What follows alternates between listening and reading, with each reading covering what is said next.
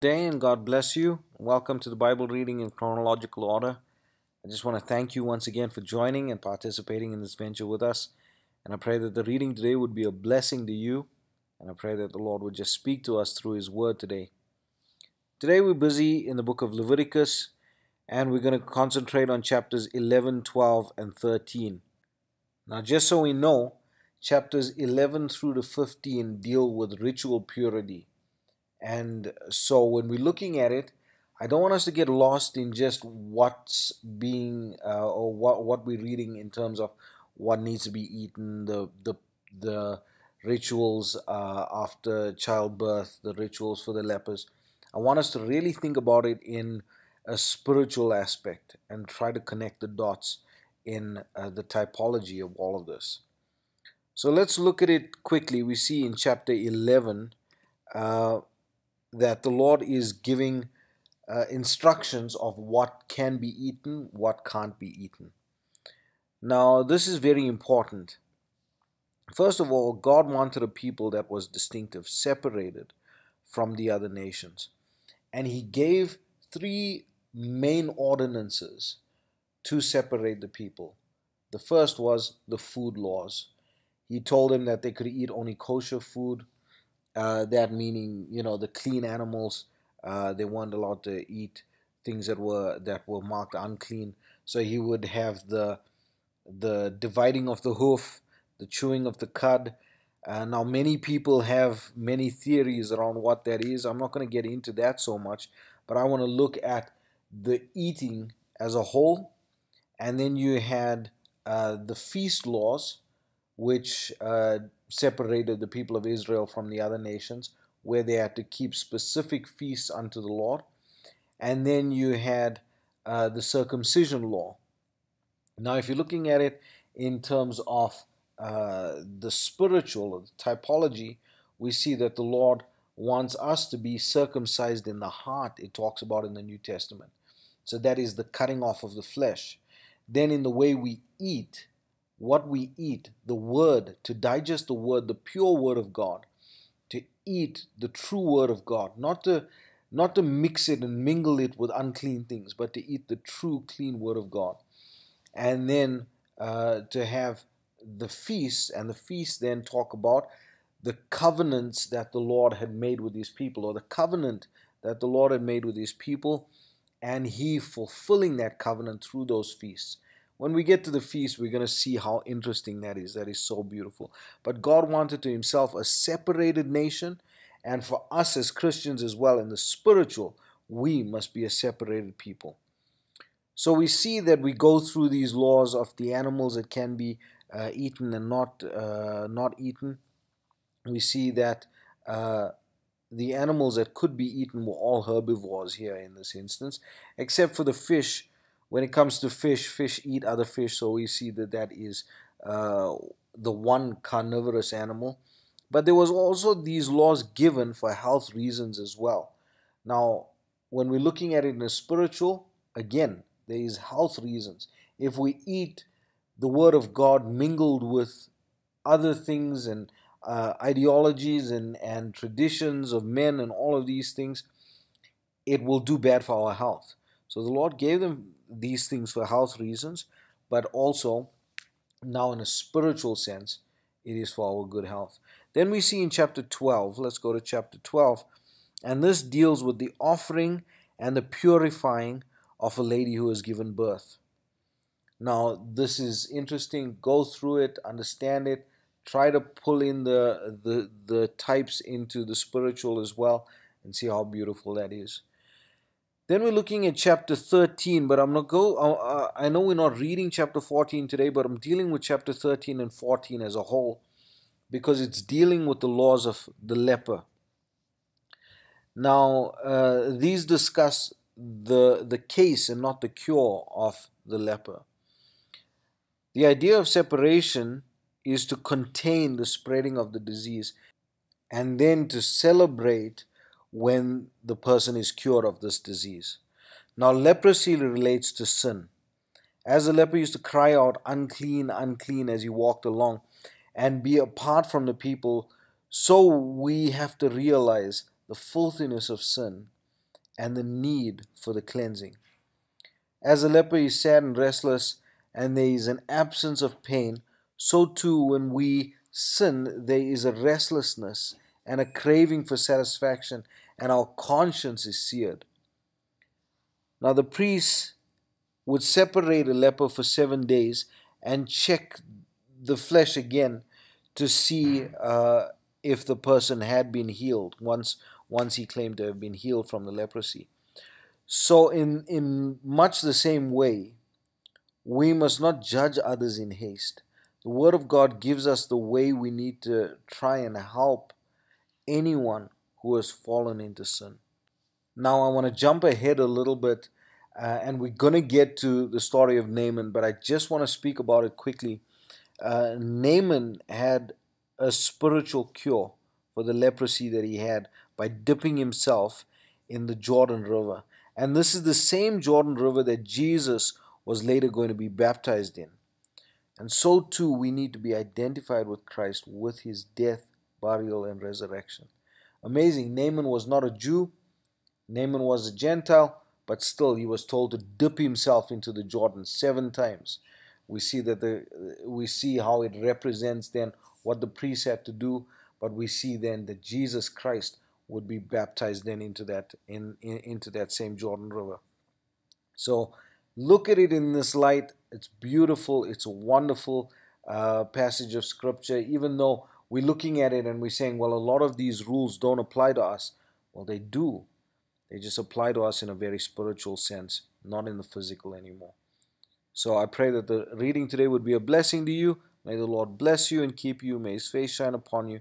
May he give you peace. God bless. Chapter 11. And the Lord spake unto Moses and to Aaron, saying unto them, Speak unto the children of Israel, saying, These are the beasts which ye shall eat among all the beasts that are on the earth. Whatsoever parteth the hoof, and is cloven-footed, and cheweth the cud among the beasts, that shall ye eat. Nevertheless, these shall ye not eat of them that chew the cud, or of them that divide the hoof, as the camel, because he cheweth the cud, but divideth not the hoof. He is unclean unto you. And the coney, because he cheweth the cud, but divideth not the hoof. He is unclean unto you. And the hare, because he cheweth the cud, but divideth not the hoof. He is unclean unto you. And the swine, though he divide the hoof, and be cloven-footed, yet he cheweth not the cud. He is unclean to you. Of their flesh shall ye not eat, and their carcass shall ye not touch. They are unclean to you. These shall ye eat of all that are in the waters. Whatsoever hath fins and scales in the waters, in the seas, and in the rivers, them shall ye eat. And all that have not fins and scales in the seas and in the rivers, of all that move in the waters, and of any living thing which is in the waters, they shall be an abomination unto you. They shall be even an abomination unto you. Ye shall not eat of their flesh, but ye shall have their carcasses in abomination. Whatsoever hath no fins nor scales in the waters, that shall be an abomination unto you. And these are they which ye shall have in abomination among the fowls. They shall not be eaten. They are an abomination. The eagle, and the ossifrage, and the osprey, and the vulture, and the kite after his kind. Every raven after his kind. And the owl, and the nighthawk, and the cuckoo, and the hawk after his kind. And the little owl, and the cormorant, and the great owl, and the swan, and the pelican, and the jeer eagle, and the stork, the heron after her kind, and the lapwing, and the bat. All fowls that creep, going upon all four, shall be an abomination unto you. Yet these may ye eat of every fine creeping thing that goeth upon all four, which have legs above their feet, to leap withal upon the earth. Even these of them ye may eat, the locust after his kind, and the bald locust after his kind, and the beetle after his kind, and the grasshopper after his kind. But all other flying, creeping things which have 4 feet shall be an abomination unto you, and for these ye shall be unclean. Whosoever toucheth the carcass of them shall be unclean until the evening. And whosoever beareth aught of the carcass of them shall wash his clothes, and be unclean until the evening. The carcasses of every beast which divideth the hoof, and is not cloven-footed, nor cheweth the cud, are unclean unto you. Every one that toucheth them shall be unclean. And whatsoever goeth upon his paws, among all manner of beasts that go on all 4, those are unclean. unclean unto you. Whoso toucheth their carcass shall be unclean until the even. And he that beareth the carcass of them shall wash his clothes, and be unclean until the even. They are unclean unto you. These also shall be unclean unto you among the creeping things that creep upon the earth: the weasel, and the mouse, and the tortoise after his kind, and the ferret, and the chameleon, and the lizard, and the snail, and the mole. These are unclean to you among all that creep. Whosoever doth touch them, when they be dead, shall be unclean until the even. And upon whatsoever any of them, when they are dead, doth fall, it shall be unclean, whether it be any vessel of wood, or raiment, or skin, or sack, whatsoever vessel it be, wherein any work is done, it must be put into water, and it shall be unclean until the even. So it shall be cleansed. And every earthen vessel whereinto any of them falleth, whatsoever is in it shall be unclean, and ye shall break it. Of all meat which may be eaten, that on which such water cometh shall be unclean, and all drink that may be drunk in every such vessel shall be unclean. And everything whereupon any part of their carcass falleth shall be unclean, whether it be oven or ranges or pots, they shall be broken up, for they are unclean, and shall be unclean unto you. Nevertheless, a fountain or pit, wherein there is plenty of water, shall be clean. But that which toucheth their carcass shall be unclean. And if any part of their carcass fall upon any sowing seed which is to be sown, it shall be clean. But if any water be put upon the seed, and any part of their carcass fall thereon, it shall be unclean unto you. And if any beast of which ye may eat die, he that toucheth the carcass thereof shall be unclean until the even. And he that eateth of the carcass of it shall wash his clothes, and be unclean until the even. He also that beareth the carcass of it shall wash his clothes, and be unclean until the even.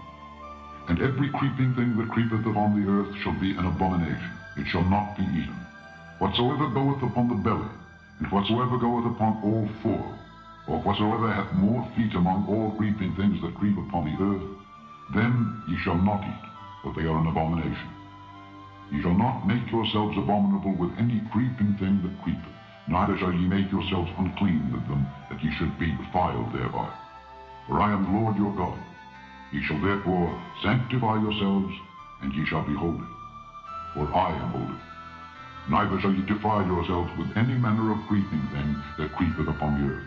For I am the Lord that bringeth you up out of the land of Egypt to be your God. Ye shall therefore be holy, for I am holy.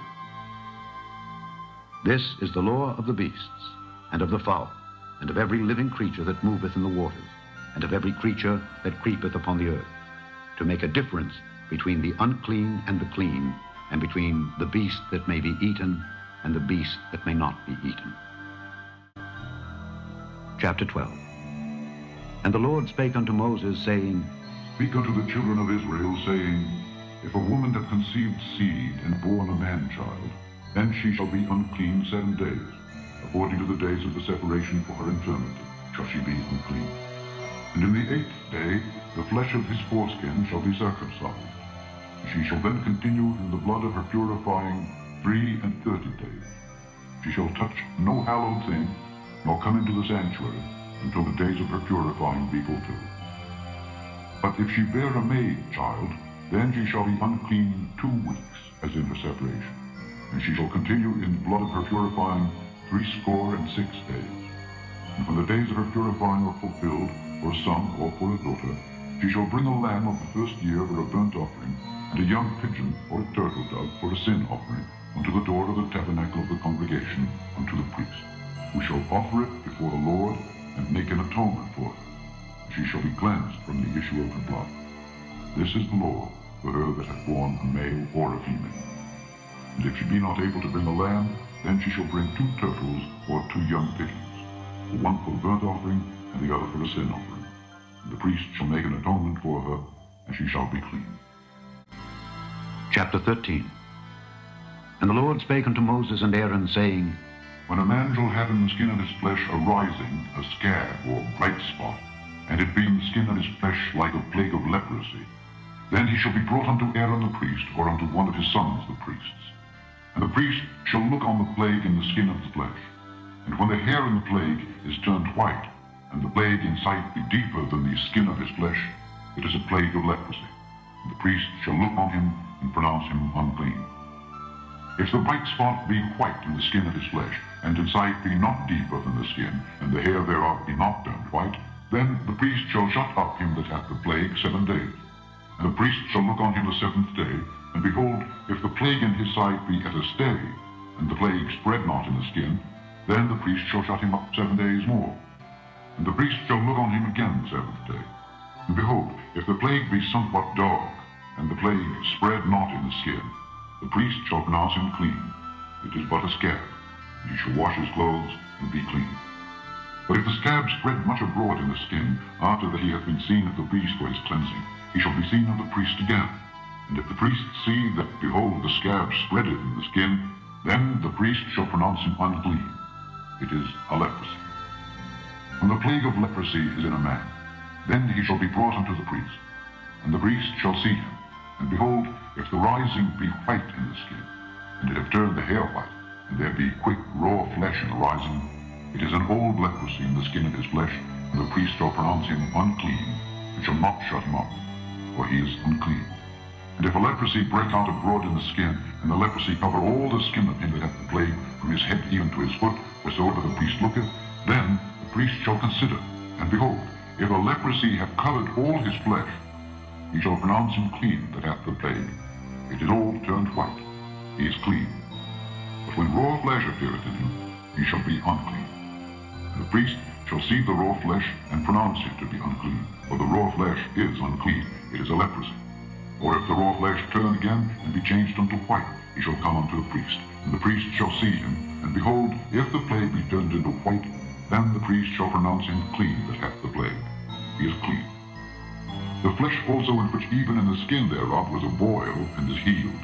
And in the place of the boil there be a white rising, or a bright spot, white, and somewhat reddish, and it be showed to the priest.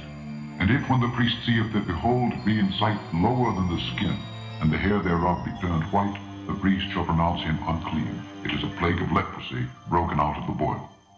But if the priest look on it, and behold, there be no white hairs therein, and if it be not lower than the skin, but be somewhat dark, then the priest shall shut him up 7 days. And if it spread much abroad in the skin, then the priest shall pronounce him unclean. It is a plague. But if the bright spot stay in his place and spread not, it is a burning boil, and the priest shall pronounce him clean. Or if there be any flesh in the skin whereof there is a hot burning, and the quick flesh that burneth have a white bright spot, somewhat reddish or white, then the priest shall look upon it, and behold, if the hair in the bright spot be turned white, and it be in sight deeper than the skin, it is a leprosy broken out of the burning, wherefore the priest shall pronounce him unclean. It is the plague of leprosy. But if the priest look on it, and behold, there be no white hair and bright spot, and it be no lower than the other skin, but be somewhat dark, then the priest shall shut him up 7 days. And the priest shall look upon him the 7th day, and if it be spread much abroad in the skin, then the priest shall pronounce him unclean. It is the plague of leprosy. And if the bright spot stay in his place, and spread not in the skin, but it be somewhat dark, it is a rising of the burning, and the priest shall pronounce him clean, for it is an inflammation of the burning. If a man or woman have a plague upon the head or the beard, then the priest shall see the plague. And behold, if it be in sight deeper than the skin, and there be in it a yellow thin hair, then the priest shall pronounce him unclean. It is a dry scald, even a leprosy upon the head or beard. And if the priest look on the plague of the scald, and behold, it be not in sight deeper than the skin, and that there is no black hair in it, then the priest shall shut up him that hath the plague of the scald 7 days. And in the 7th day the priest shall look on the plague, and behold, if the scald spread not, and there be in it no yellow hair, and the scald be not in sight deeper than the skin, he shall be shaven. But the scald shall he not shave. And the priest shall shut up him that hath the scald 7 days more. And in the 7th day the priest shall look on the scald, and behold, if the scald be not spread in the skin, nor be in sight deeper than the skin, then the priest shall pronounce him clean, and he shall wash his clothes and be clean. But if the scald spread much in the skin after his cleansing, then the priest shall look on him, and behold, if the scald be spread in the skin, the priest shall not seek for yellow hair. He is unclean. But if the scald be in his sight at a stay, and that there is black hair grown up therein, the scald is healed. He is clean, and the priest shall pronounce him clean. If a man also or a woman have in the skin of their flesh bright spots, even white bright spots, then the priest shall look, and behold, if the bright spots in the skin of their flesh be darkish white, it is a freckled spot that groweth in the skin. He is clean. And the man whose hair is fallen off his head, he is bald, yet is he clean. And he that hath his hair fallen off from the part of his head toward his face, he is forehead bald, yet is he clean. And if there be in the bald head or bald forehead a white reddish sore, it is a leprosy sprung up in his bald head or his bald forehead. Then the priest shall look upon it, and behold, if the rising of the sore be white reddish in his bald head or in his bald forehead, as the leprosy appeareth in the skin of the flesh, he is a leprous man, he is unclean. The priest shall pronounce him utterly unclean, his plague is in his head. And the leper in whom the plague is, his clothes shall be rent, and his head bare, and he shall put a covering upon his upper lip, and shall cry, Unclean, unclean. All the days wherein the plague shall be in him, he shall be defiled. He is unclean, he shall dwell alone. Without the camp shall his habitation be. The garment also that the plague of leprosy is in, whether it be a woolen garment or a linen garment, whether it be in a warp or woof of linen or of woolen, whether in a skin or in anything made of skin, and if the plague be greenish or reddish in the garment or in the skin, either in the warp or in the woof or in anything of skin, it is a plague of leprosy, and shall be showed unto the priest. And the priest shall look upon the plague, and shut up it that hath the plague 7 days. And he shall look on the plague on the 7th day. If the plague be spread in the garment, either in the warp or in the woof, or in the skin, or in any work that is made of skin, the plague is a fretting leprosy. It is unclean. He shall therefore burn that garment, whether warp or woof, in woolen or in linen, or anything of skin wherein the plague is, for it is a fretting leprosy. It shall be burnt in the fire. And if the priest shall look, and behold, the plague be not spread in the garment, either in the warp or in the woof, or in anything of skin, then the priest shall command that they wash the thing wherein the plague is, and he shall shut it up 7 days more. And the priest shall look on the plague after that it is washed, and behold, if the plague have not changed his color, and the plague be not spread, it is unclean. Thou shalt burn it in the fire. It is fret inward, whether it be bare within or without. And if the priest look, and behold the plague be somewhat dark after the washing of it, then he shall rend it out of the garment, or out of the skin, or out of the warp, or out of the woof. And if it appear still in the garment, either in the warp, or in the woof, or in anything of skin, it is a spreading plague. Thou shalt burn that wherein the plague is with fire. And the garment, either warp or woof, or whatsoever thing of skin it be, which thou shalt wash, if the plague be departed from him, then it shall be washed the 2nd time, and shall be clean. This is the law of the plague of leprosy, in a garment of woolen or linen, either in the warp or woof, or anything of skins, to pronounce it clean, or to pronounce it unclean.